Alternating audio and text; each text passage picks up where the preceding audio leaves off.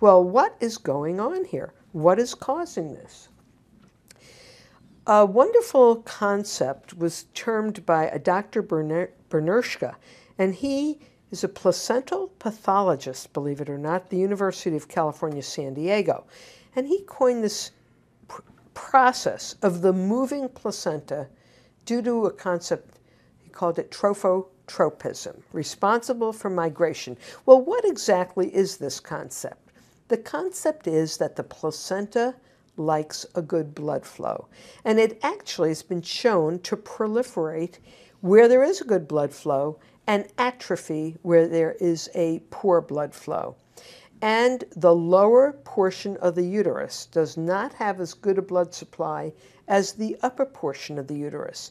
So with time, if you have a placenta that was in the lower uterine segment or even over the cervix, with time, because there's poor blood supply there, it tends to atrophy and it tends to proliferate on the opposite side, growing up toward the upper body and fundic portion of the uterus. So let's look at this process schematically. A normal placenta is a discoid structure. The cord in most people starts centrally, as we see here. Now let's say that this portion of the placenta was in an area of poor blood supply. Let's say it was over the cervix. With time, that portion of the placenta might atrophy, as we're seeing here in white, and going up toward the upper uterus, it would proliferate here. The cord does not change its location. It stays here. And what I really like about this concept, not only does it explain the, quote, migrating placenta, but it also explains some placental anomalies, such as when the cord inserts now at the margin of the placenta, that is called a marginal cord insertion. Some people have called that a so-called battledore placental appearance.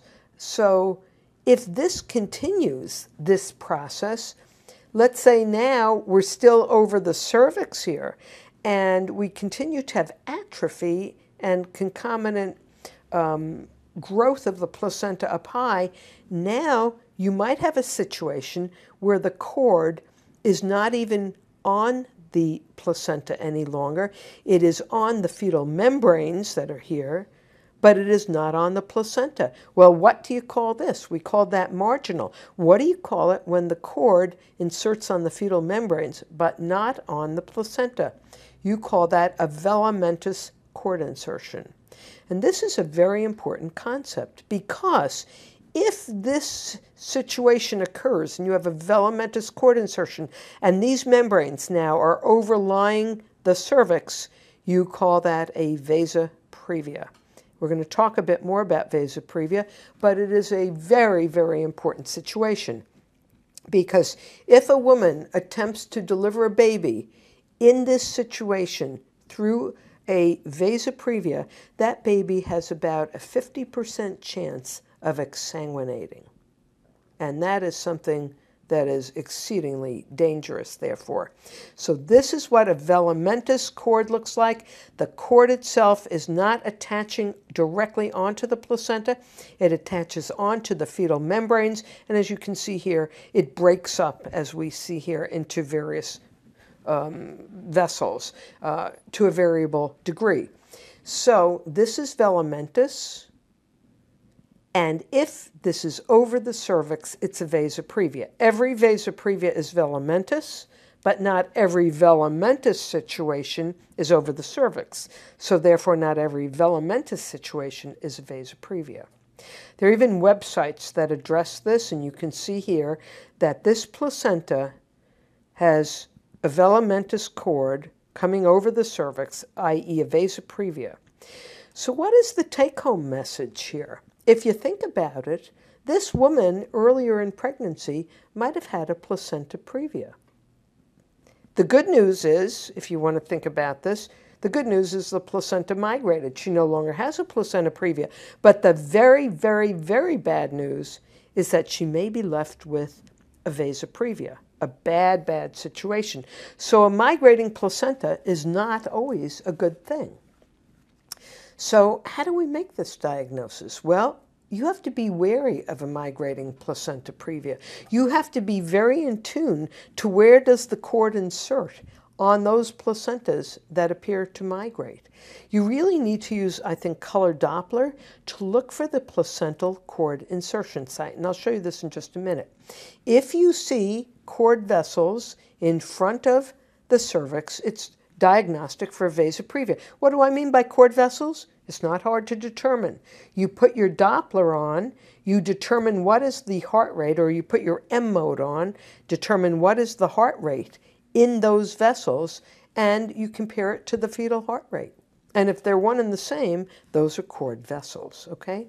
So here we have an example. You can see the placenta here. You see what looks like cord here, and you determine that's the cord, and you determine the heart rate there. It's the same as the fetal heart rate. That is a vasa previa, and here is the cervix down here at this level. So that is right over the cervix. Here's a different patient. There is a breakup of the cord into its various membrane components, but it is not over the cervix. So this is a velamentous cord that's breaking up, and it attaches somewhere else to the placenta. These vessels do, but it's not over the cervix. So this is velamentous. And this is velamentous, but over the cervix, hence we used the word vasa previa.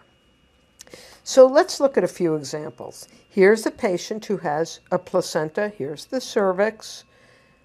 There's a little vessel there. Well, what is that vessel? You have to determine if that is going at a fetal heart rate. You put your Doppler on in this case. It's going at a fetal heart rate. That is a vasa previa. So even though it looks pretty innocuous here, on the color image, it's not at all innocuous. This is a vasa previa. This lady needs to be delivered by cesarean section, even if the placenta disappears and is no longer on the cervix. The fact the cord vessels are on the cervix makes her non-deliverable from a vaginal point of view. So she needs to be sectioned. Now, remember a while ago I said when you're going to measure the cervix, I said you want to pull the presenting part up so it's not overlying the internal os. You'll get a better measurement, you'll see the internal os better, and there's another reason why. This lady actually had a placenta previa, and then she was told her placenta migrated. Good news, no longer has a placenta previa. Then she came back in with a little bit of bleeding. And when we looked more carefully, that is, by pulling the presenting part off, away from the internal os area, which would be here, we noted a little vessel here that you could never see when the presenting part was up against the internal aspect of the internal os of the cervix and plastered against the cervix itself. So we started getting concerned. We looked harder, and we were concerned about this, and I'll show you a clip in a minute. There you go. There's a vessel that's coming completely over, you can see over the internal os, over the entire cervix. And then what you want to do is to determine what is the heart rate in that vessel, how many beats per minute. This is at the fetal heart rate. This is a vasa previa. Here's an example where that patient had been told everything was fine, her placenta had migrated, and nobody made the effort to see what was going on over her cervix. And that is so critical. I know I'm emphasizing this point over and over, but it's critical because if that baby had, an attempt to deliver her from below, she would have about a 50% chance of exsanguinating because as these vessels tear, this is fetal blood. That is, she's bleeding out fetal blood and the baby has a high rate of exsanguination. Can you ever have an error and think it looks like a vasa previa, but it's not? Well, here's an example. This is the cervix, here's the fetal head, and these are cord vessels. You can see the heart rate here is going fast. It's the same as the fetus cord vessels, but this is a sneaky case because this is not the cord fixed over the cervix. As a matter of fact, in this woman, when you looked, where's the cord inserting? Her cord is inserting normally on the posterior aspect of the placenta. And she had a cord that was just sort of wandering and was in front of the head of the baby. You know, the cord can move around, the floating cord. And in this case, it was just in front of her cervix. This lady was not in labor. A few minutes later, that cord moved out of the way. Now, if she was in labor and the cord is the presenting part, that lady also needs to be delivered by a C-section, because you don't want the cord to come down before the head and get compressed and the baby become anoxic on that point. I think an important take-home message is, if you see a placenta previa, let's say you're scanning a woman, you're doing a 16 or an 18-week survey scan. She's got a placenta previa. What I suggest you do is make an effort in that woman to see, where does her cord insert? If her cord is inserting, as we see here, high up, way away from her cervix, even if her placenta starts to atrophy over the lower uterine segment, she is not going to end up with a vasoprevia, because her cord is not in danger of being over the cervix. But if her cord is low down where it inserts and she starts to migrate, she can be in trouble. And the reason I suggest you spend some time looking for the cord insertion, let's say at 16 or 18 weeks, is it's much easier to determine where it's inserting at that point in pregnancy than waiting until she's 34 or 36 weeks, and then the baby may be obscuring the posterior placenta in a case like this, not allowing you to determine where the cord is inserting. So spend a little time when you have a placenta previa in the second trimester to try to determine where the cord is actually inserting. Here's another example. Cervix looks like, vessels for sure, but when we put the Doppler on, in this case, all we could see was venous flow. And what this represents is what we call the marginal vein around the placenta. There's a large vein that surrounds the placenta. This is a placental vessel, but it is not a cord vessel. And so a woman who has this doesn't actually have a vasoprevia. Now, if she's in labor, again, this is where her placenta ends, at this point where the marginal vein is. It's not down here where the cervix is, where the placenta looks like it's ending. You include that vessel as the end of the placenta.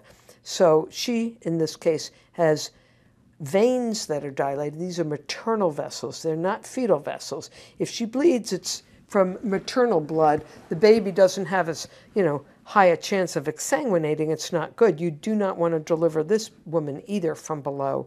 But sometimes these regress and the placenta ends up just fine. This is not a vasoprevia. If it regresses and that marginal vein ends up far away from the os, she's going to do fine. She does not need to be delivered in that case with a C-section. So false positive vasoprevias include what we call the obligate cord presentation, where it was just the cord in front of the head. That woman was not in labor. You don't worry about it. If she is in labor, she needs to have a section. The marginal vein that's around the placenta. And sometimes you just have dilated veins on the cervix, so-called cervical varices. So with respect to evaluating for placenta previa, very often you can determine where the placenta ends with an abdominal scan. I think a translabial scan or probably a transvaginal scan are equally good. You don't need to do a transvaginal scan if the translabial scan works for you. So I think either of these can be done. I don't think it's necessary to say you don't do a transvaginal scan when somebody has a previa. Used to be said that maybe you could precipitate bleeding. Don't forget that bleeding is coming from up above the internal os. Your vaginal probe is not going up there. So don't worry about that. You can do a transvaginal scan when you're trying to evaluate a placenta previa. So I always thank Dr. Netter, whose pictures I use for diagrams, and I want to give him credit here, and I want to thank you for your attention.